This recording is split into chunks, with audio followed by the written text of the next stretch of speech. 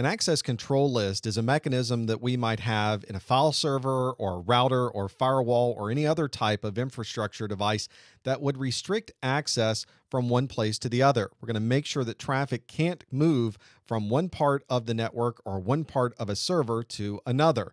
You'll see these referred to as ACLs. Some people might abbreviate them ACLs. This means that we are assigning permissions to a particular object and we are using them to restrict that access in a single file system, maybe across the network or through a firewall, maybe inside of an operating system. There's many different ways to implement an ACL.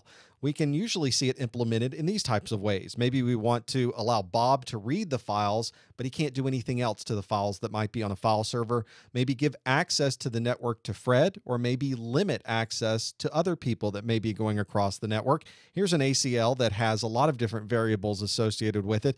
James can access network 192.168.1.0 with a 24-bit subnet mask using TCP ports 80, 443, and 8088. That access control list would give me access to all of the devices that are on that 192.168.1.0 subnet, but only using port numbers 80, 443, and 8088. If I tried to use any other port number to access that network, I would not have permission based on that particular ACL.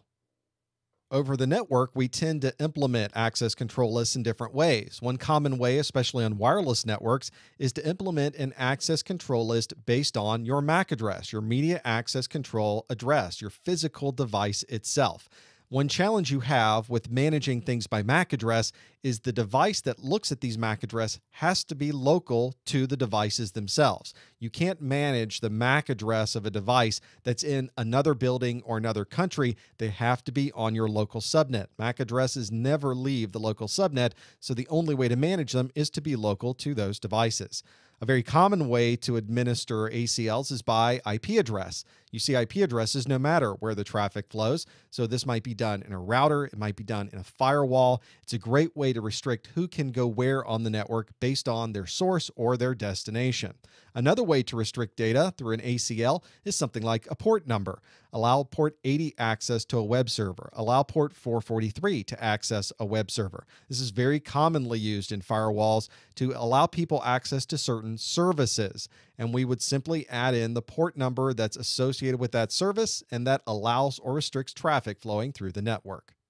Here's an example of an access list that you might see in a Cisco device. Cisco uses the term access list to designate this as an ACL, numbers it number 1, and this ACL denies traffic that's coming from 172.16.5.2, and the numbers after that are a mask that you can associate to that so that you can make it for an entire subnet. In the case of 0.0.0.0, we're making it for just this IP address. So this ACL would deny access of anybody that's coming from that IP address. Same thing if you wanted to use a different IP address, same access list deny, and you would deny maybe 172.16.5.3.